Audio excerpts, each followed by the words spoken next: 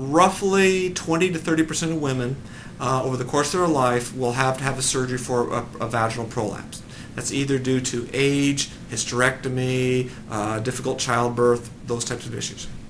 In those women, probably about 10 to 15% will have this major vaginal vault prolapse or complete prolapse of the vagina, and that's always due to after hysterectomy. So we're not talking a huge number compared to, say, like prostate cancer, those types of things.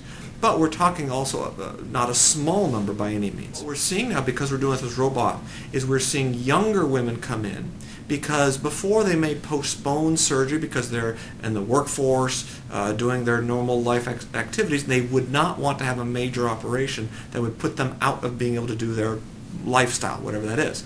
So now we're able to provide a surgery where, again, it's overnight stay in the hospital and they're back to their lifestyle much more rapidly. And they still have to be careful. There still is a recovery time associated with this, but at least it's significantly less than it was before. And also cosmetically, instead of having a big incision this big, they now have like 4 or 5 little tiny dots like this around. So that's a big advantage too. The robot is a tool to guide the surgeon as far as inside the abdomen. It's got little hands that look like just like little hands. They have more mobility than the human wrist. So the major problem with the laparoscope, the pure laparoscope, is stiff. It's like sewing with knitting needles. You can't tie very well.